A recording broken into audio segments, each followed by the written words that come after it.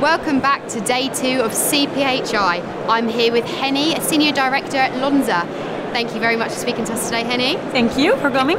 Can you just introduce yourself and tell us a bit more about your role?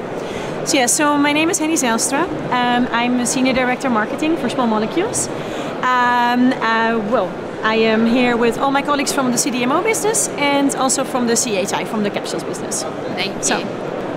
Henny, Lonza is known for their late phase and high volumes. Is this still correct? Oh, that's a really good question.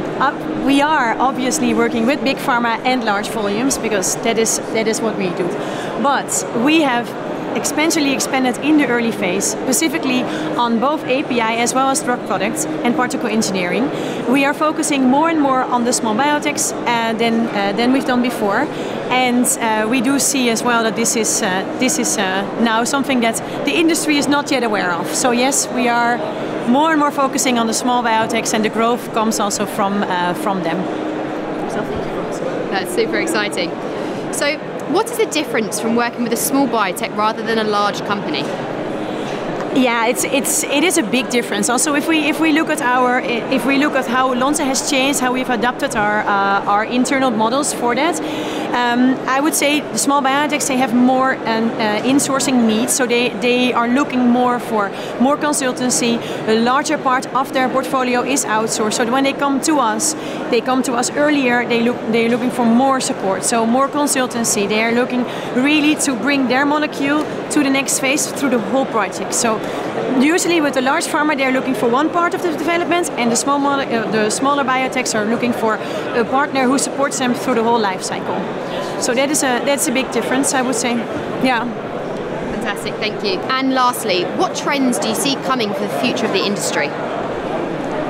So the trend is of course, it's a bit of how do you say, looking into the future. But when we look at how what we've seen the last couple of years is increased complexity.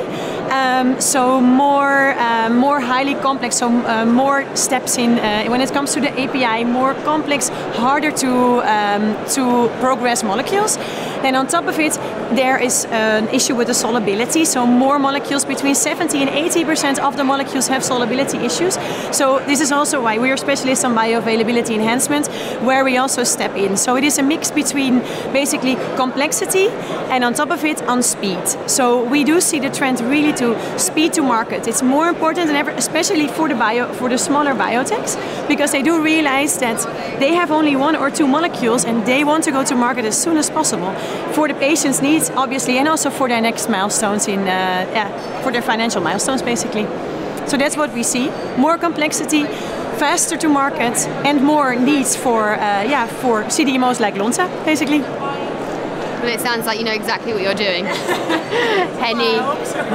Henny, thank you very much. It's been a pleasure, and I hope you enjoy the rest of your time at CPHI. Thank you very much. I hope to see you soon, next time.